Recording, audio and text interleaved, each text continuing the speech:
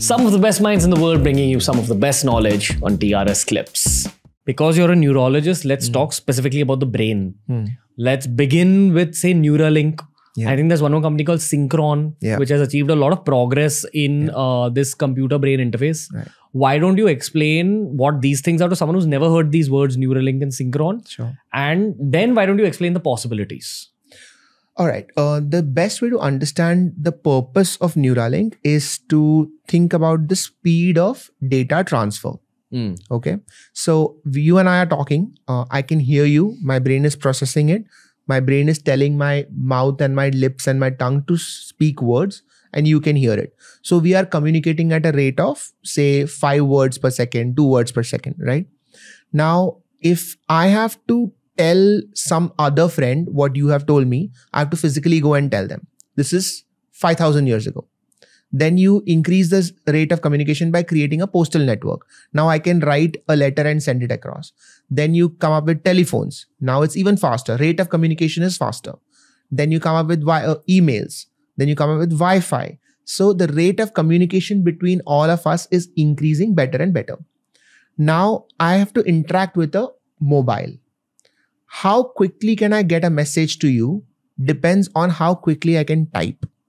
So that is the rate of communication. If I can type 50 words in a minute, that is the rate of communication. What if I can type as quickly as I can speak? That is the next step, voice detection. What if I can type as quickly as I can think? So that is where brain-machine interfacing comes in. We are already living in a brain-machine interface, except that right now the interface, what is interface? It is the barrier between two things. So right now the interface between me and my mobile is my thumb. How quickly my thumb moves is how quickly I can interact with the machine. But if there is a chip in my brain which can read my thoughts theoretically, and I can directly think out words that can get typed, so that the interface becomes my thinking. So how quickly can I think will decide how quickly I can type. Also, how quickly I can move things. So right now, if I have to start a car, the interface is that I have to move my arm and turn the ignition. But what if there is a link directly from my brain to the car engine? That means that I don't need a key. I don't need that key ignition, none of that. It's a direct interface. So brain-machine interfacing essentially means connecting your brain to all the other equipment around you, which right now it is already connected, except it is connected through your arms and physical movement. So you are sidestepping that. Okay. Engineering question. Engineering student, medical student. Okay. Brain-machine interface. But the question to you is that... Every parent's dream. Oh man, if only you weren't a guy. Two content creators talking about how we made our parents proud. Okay. Now, when you study computers at a very basic level, terms of the softwares we use are created using code. They're coded. What are the codes created with? What is the building block of code? Or what is the building block of a computer? The building block of a computer is something called a microchip or a microprocessor. We had a subject called mu-P, mu-C. Microchips and microprocessors. Right. All right? The basic logic of that is that everything inside a computer is built up of zeros and ones. Yeah, the binary. Yeah, the binary. So if you type an A, the computer doesn't read it as an A. Right. The language that the computer speaks is only 0, 1, 0, 1, 0, 1. So it'll code the A as a combination of zeros and ones. And that's the basic logic of binary. A B is another combination. A C is another combination. Right. Numerals, symbols, they all have their own combinations. Right. And then you put letters together, you get words. You put words together, you get sentences. Sentences are basically the building blocks of a code. Right. Okay, but when you boil it down to its basic, it's zeros and ones. If you boil that down even further, it means there's a lot of circuits inside a computer. And every time it reads a 1, it fires an electrical volt. Right. And every time it reads 0, it doesn't. Right. Or the other way. But my point is, I'm asking you about the biological version of this. Does your brain work in the same way? Like, does it understand binary only? Is that the logic behind them creating brain-machine interfaces? No. So brain-machine interfaces is to directly map which areas of the brain are firing. Okay. So we are not going into the molecular level yet. We don't have the technology to do that. At the molecular level, it is very similar, except that it's more like a qubit, not a bit, where it's not a binary. So there is a open state, a closed state, and a semi-open state for receptors. It's too deep. So instead of a binary, there's a trinary or whatever. Sort of, something like that. So when two neurons are talking to each other, there are receptors that can let sodium ions in, calcium ions in, and that is what determines whether that neuron will fire or not. Now, you can either have a closed state, so that means the neuron will not fire, an open state where it is going to fire, or a semi-open state where it may fire depending on all the other variables. Wow. So it's a much more complex system than just ones and zeros.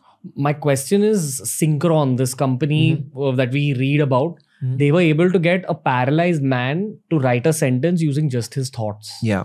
How did that happen? Like, I understand how it happened on the computer side, but what happened on the biology side? So when I'll take the example of the monkey, it's easier to understand. When Neuralink was able to train a monkey to play a video game with just his thoughts.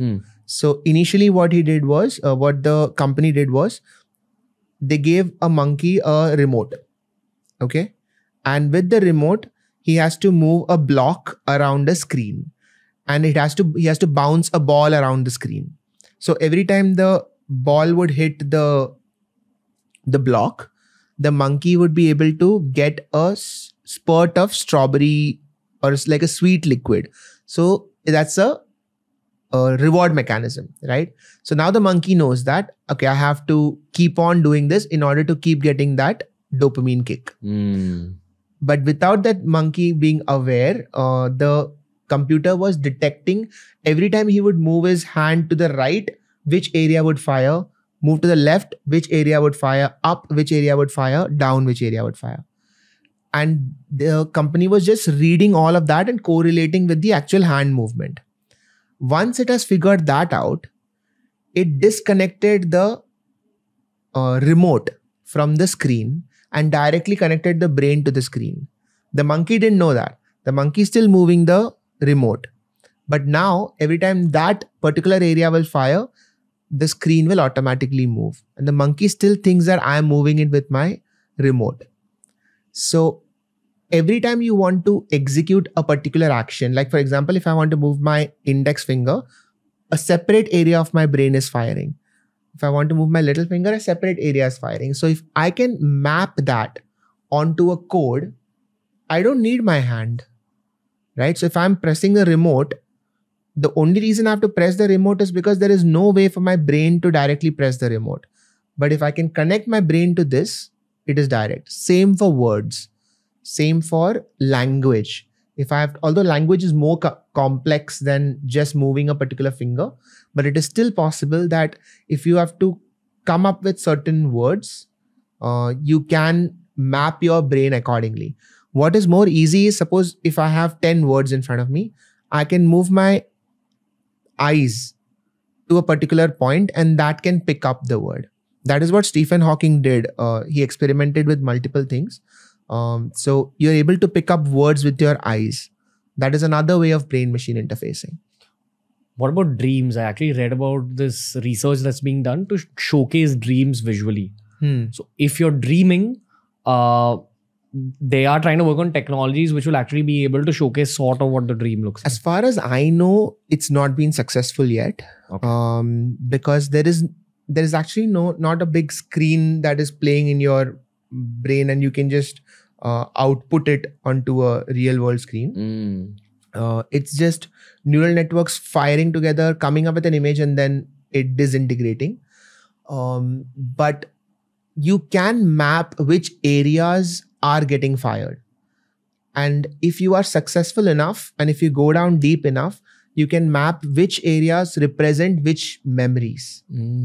As far as I know, so far they have not been successful in doing that.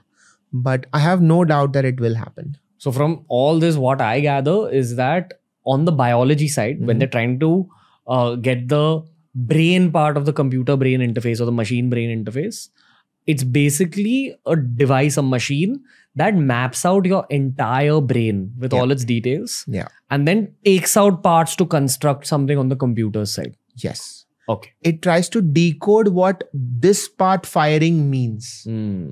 Now, the complicated part is that the same part can fire for multiple reasons.